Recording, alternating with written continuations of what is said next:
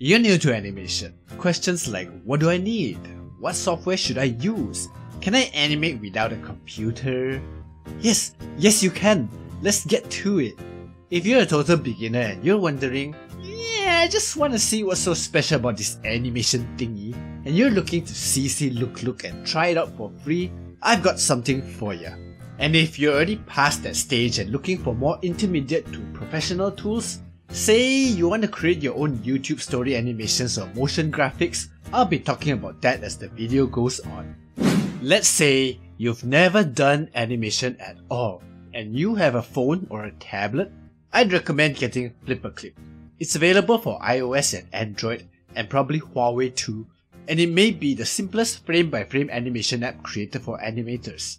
You create a frame, you draw something on it, add another frame, add another drawing to it, very traditional style cell animation, and you repeat it over and over and over again. Hit play and watch the animation come to life. Pretty straightforward. What I do like about Flipaclip is you can easily add photos to the background or choose one of their pre-existing backgrounds, or even better, draw your own. Flipaclip allows you to add audio files to your animation. You can record your voice, pretty handy if you just want to simulate a story time to animate some scenes for it. For animators that want to do short and sweet animations, I guess Flipaclip is definitely one of the best choices. It's a great place to start.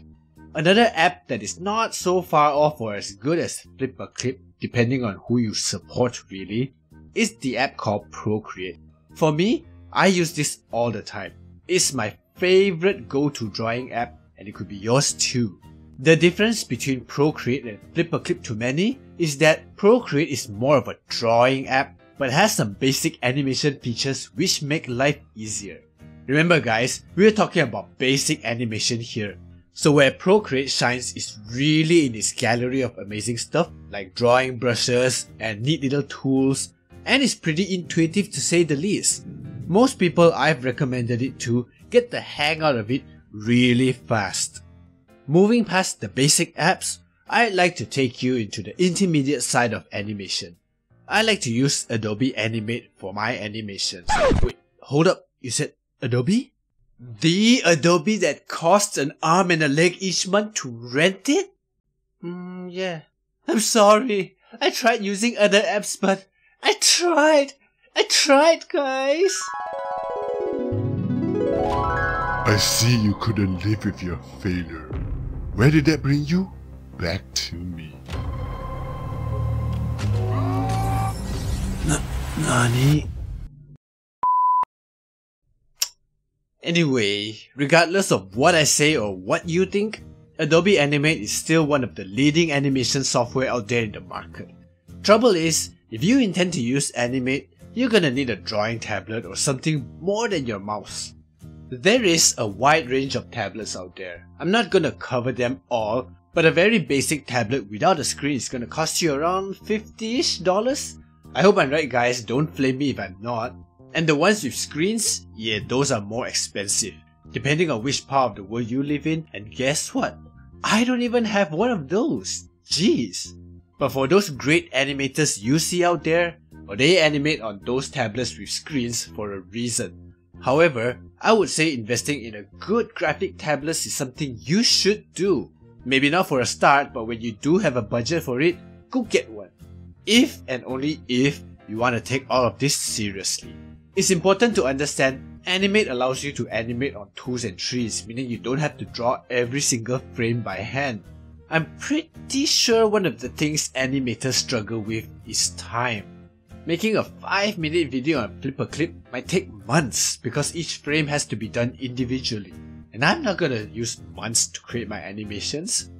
Instead, Animate allows you to create symbols and libraries of graphics so you can reuse these assets in your animation workflow. Story animations rely on your character or avatars as the narrator, and it's gonna be a huge waste of time to keep drawing your character every single time for every new video. Like, come on guys, make better use of your time. Animate lets you pan and zoom with its camera tool, lets you rig your characters with the funny bone tool, and there's a whole lot of advanced animation features that even I haven't mastered yet. Yeah, it's pretty much a whole package on its own. Okay, I hear you. Even though Animate is cool and what's not, but it's a teeny weeny bit too expensive, right? Okay, straight up blood sucking, alright. You might be asking, are there any other animation programs that's way cheaper or even better, free? Yes, as a matter of fact, I'm gonna introduce two softwares for your consideration. A relatively cheaper option to consider is the app called Toon Boom Harmony, another really great animation software. Harmony is an all-in-one 2D production animation software that is used by many of the leading animation studios worldwide. I'd say one differentiator for Toon Boom is their community of artists that connects and comes together to support each other, providing great support and sharing creativity across its network. Okay, one final app to consider, OpenToonz. This great 2D animation app that is free to use for your commercial and non-commercial projects. Need I say more? OpenToonz is a great program to start off as a beginner and progress all the way to more advanced animations.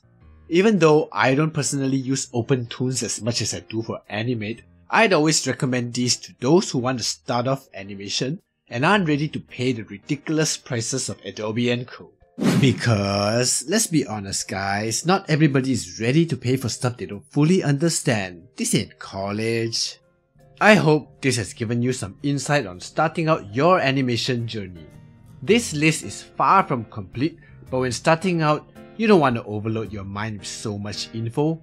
I wanted to give you a good idea on where to start and what kind of apps you need to master the basics of animation. I'm sure there's much more info out there, and let me know in the comments below if you know of better, more beginner-friendly apps for animation, and I'll see you in the next one.